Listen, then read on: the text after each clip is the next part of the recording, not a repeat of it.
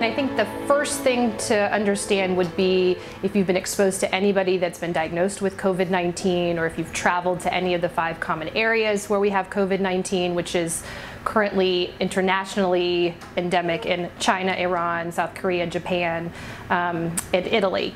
Now, if you're here and you're living in the United States and you haven't traveled and you don't think you've been exposed to anyone, what I would recommend is if you have fever, cough, or any respiratory symptoms, you should call your primary care physician and get evaluated by them, but let them know before you come that you've got fever and respiratory symptoms.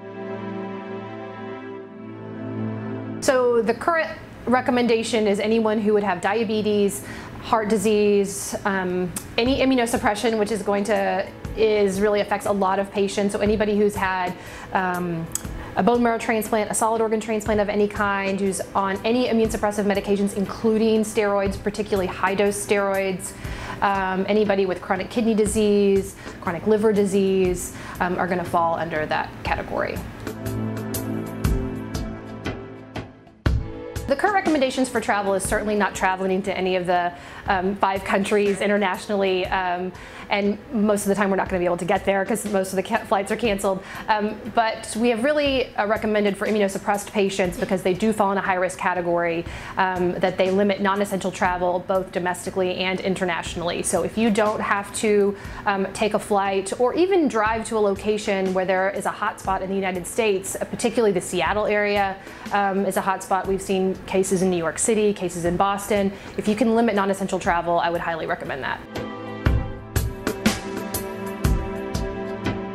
So asymptomatic carriage, we've learned, is much more important for this virus and has really allowed it to spread across the country very quickly, which is very different than influenza. We know you can have carriage with influenza, but most people are symptomatic.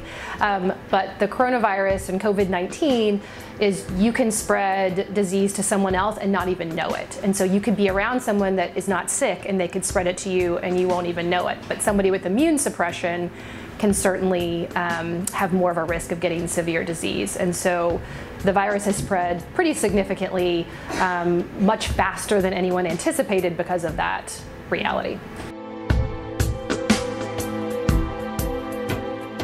I would say in general precautions to take: absolutely 100% all the time wash your hands as much as you can for 20 seconds, soap and water.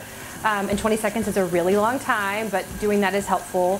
Hand sanitizer if you don't have access to that, and making sure that dries really well.